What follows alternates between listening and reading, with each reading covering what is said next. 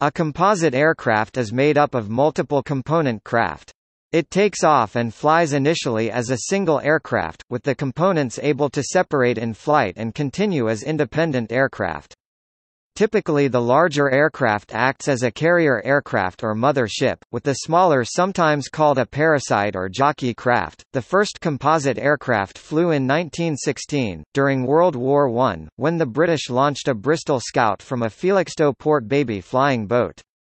Between the World Wars, American experiments with airship-biplane composites led to the construction of 2 airborne aircraft carriers, while the British short Mayo seaplane composite demonstrated successful transatlantic mail delivery.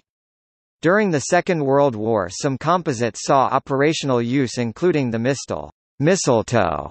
The larger unmanned component of a composite aircraft configuration developed in Germany during the later stages of World War II, in effect a 2-part manned flying bomb. Experiments continued into the jet age, with large aircraft carrying fully capable parasite fighters or reconnaissance drones, though none entered service.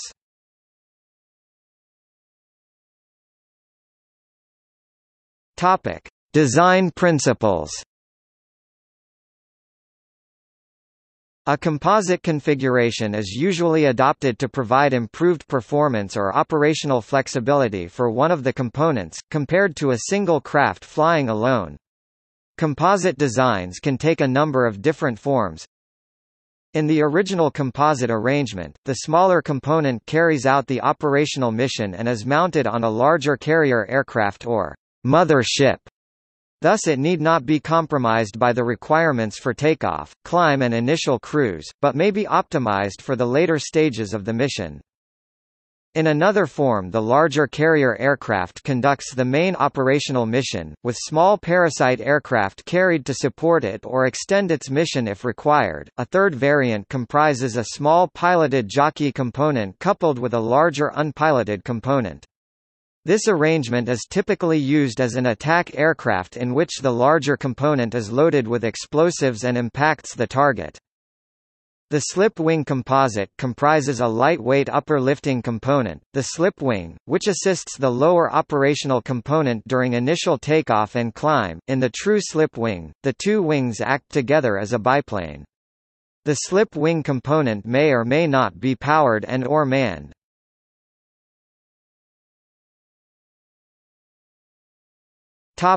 Airship-plane composites. During and after World War I, a number of efforts were made to develop airship-plane composites, in which one or more aeroplanes were carried by an airship.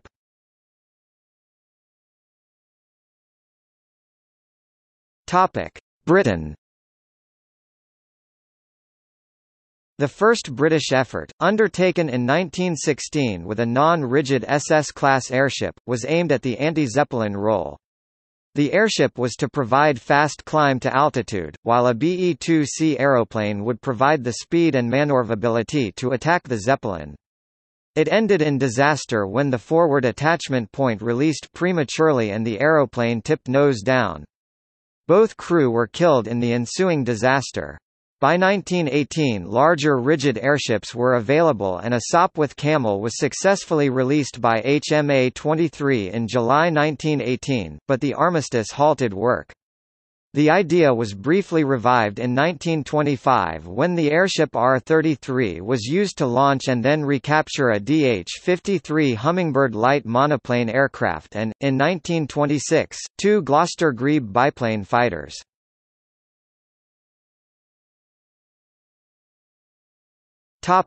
Germany. The first parasite fighter was a German Albatros D-3 which flew from Zeppelin L-35 (LZ-80) in January 26, 1918. The LZ-129 Hindenburg later conducted trials using parasite aircraft in the days before it crashed at Lakehurst, but the trial proved unsuccessful as the plane hit the hull trapeze.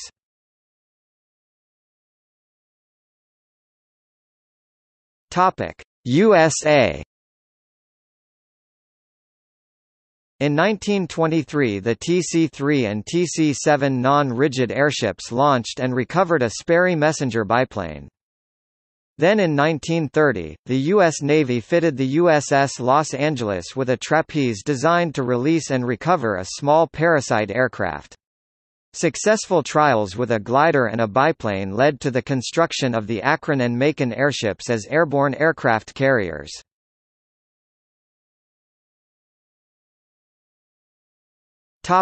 World War II studies. During the 1940s, a variety of alternate plans were studied. A popular proposal was a rigid runway situated on the top of the dirigible for both take-off and landings of planes, and an elevator to move the aircraft into the hangar located inside the main assembly. These plans were abandoned due to weight-lift ratio of the dirigible and the lost internal gas space, thus reducing the lift due to the installation of a large hangar.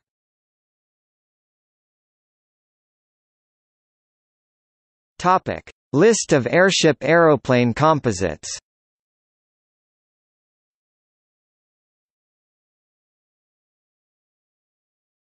Topic: Composite aeroplanes.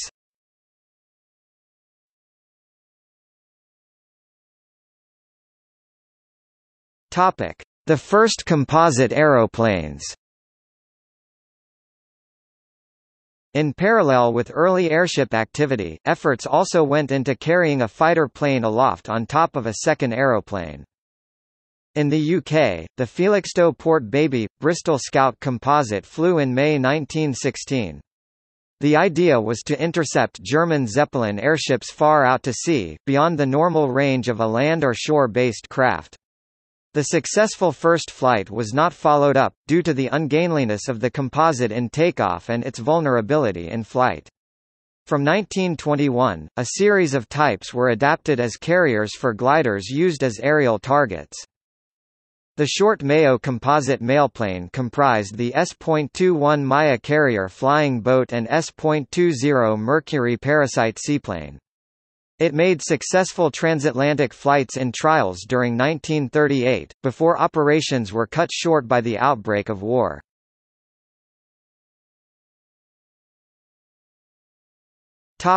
World War II. Several countries experimented with composite designs during the Second World War, and a few of these were used on operational missions. In the USSR, the Tupolev-Vikmistrov Z-Vano project developed a series of composite types. The SPB variant used the Tupolev TB3 as the mother ship, and in 1941 Polikarpov I-16 dive bombers flying from it became the first parasite fighters to see successfully operate in combat. In the UK, Pemberton Billing proposed slip-wing composite bomber and fighter types, early in the war. Hawkes also worked on a Liberator Hurricane composite. In America in 1943, O.A. Buettner patented a composite design in which the secondary fighter component's wings fitted into depressions in the carrier's upper wing. A number of composite proposals were considered by German designers during World War II. Of these, the Junkers Ju-88 Mistel project reached operational status, mounting either a manned Messerschmitt Bf 109 or Focke-Wulf Fw 190 fighter above an unmanned shaped charge warheaded Junkers Ju-88 and flying a number of combat missions. The Führungsmaschine Pathfinder project used a similar Ju-88, Fw-190 combination where the Ju-88 was also manned and the Fw-190 was carried as a protective escort fighter. The Dornier Du 217, Messerschmitt Me 328 escort fighter project was unsuccessful due to engine problems. Other studies included the Daimler-Benz Project C.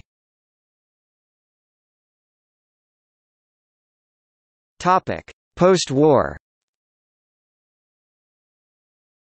Experiments with parasite aircraft continued into the jet age, especially in America and, immediately post-war, in France as well for their own advanced jet and rocket-powered experimental designs, first achieved with the pair of post-war completed Heinkel He 274 four-engined high-altitude bomber prototypes, both built in France. In America, the fighter conveyor trapeze system was developed for carrying, launching and recovering parasite fighters. Examples with and without the FICON system included B-36, XF-85 Goblin, an attempt to equip bombers with their own escort fighters 1948. Convair B-36, F-84, another, more successful, escort fighter attempt 1952. Lockheed DC-130, Q-2C Firebee, drone launched and controlled from C-130 Mother. Lockheed D-21, M-21, for high-speed reconnaissance, based upon the SR-71 Blackbird 1963. Elsewhere, during the 1950s in the UK, Short Brothers studied proposals for a composite VTOL strike fighter, but the design did not progress. In modern times, the term composite aircraft tends to refer to types constructed from composite materials. The White Knight, Spaceship-1 spaceplane is a composite aircraft in both senses.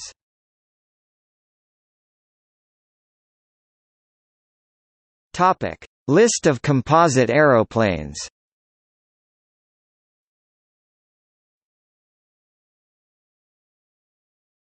Topic: See also. Parasite aircraft.